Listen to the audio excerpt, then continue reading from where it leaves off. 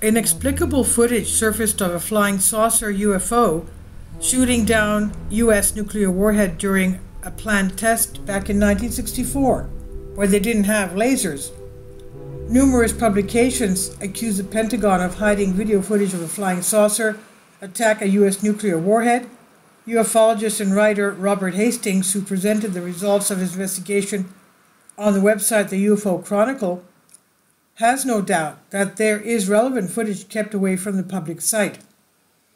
Retired U.S. Air Force officers Lieutenant Bob Jacobs and Major Florence Mansman told Hastings about the incident itself, and allegedly they personally saw the recording because they themselves produced it together with other specialists who were part of the group that was engaged in photographic and video recording of missile test launches.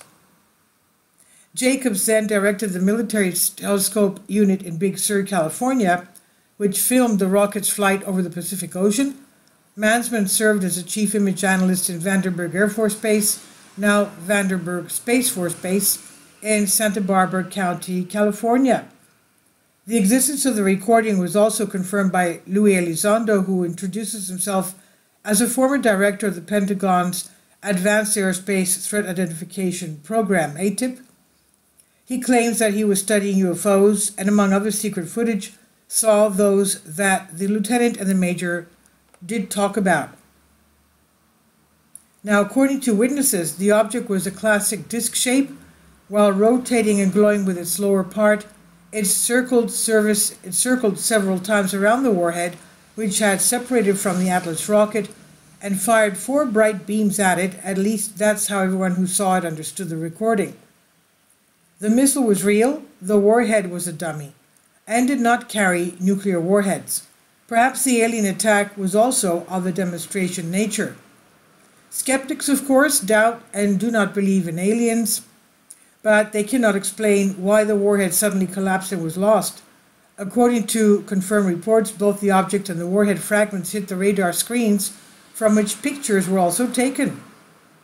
There are probably reasons for the disaster that do not involve alien intervention, but Jacobs and Mansman are extremely embarrassed by the fact that 2 days after they viewed the tape, 2 CIA agents came to them and confiscated the footage. Elizondo's attempts to find the footage were unsuccessful. He admitted that the recording was missing, and most likely, in his opinion, the Pentagon is simply tearing it down. The photo of a flying saucer taken in 1964 discovered. Perhaps the flying saucer, the UFO that attacked the warhead, looked exactly as it appeared in the photographs taken in 1964. The images, several of them, were found in the Graphic and Publication Services branch collection within the National Archives and Records Administration, NARA.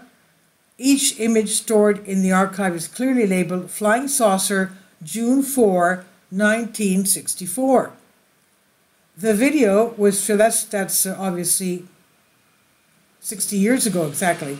Now, the video was filmed by someone named Paul Villa, who claimed that having telepathic contact with the aliens, he learned they would arrive in the vicinity of the city of Peralta, New Mexico. He arrived at the indicated time and photographed the saucer on which they arrived.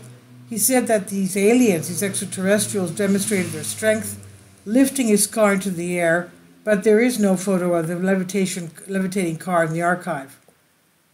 This mysterious story has generated continued interest in UFOs and their possible effects on humanity. Questions about the origin, motives, and purpose of such appearances only increase the conundrum, which emphasizes the need for further study and disclosure of such amazing phenomenon. And while the mystery of the UFO that shot down the nuclear missile in 1964 remains unknown, its solution may shed light on one of the most exciting events in the history of human interaction with the unknown and mysterious world of space. And this is on Soul Ask. Please leave your comments. Thank you for your support. Please support my Patreon account.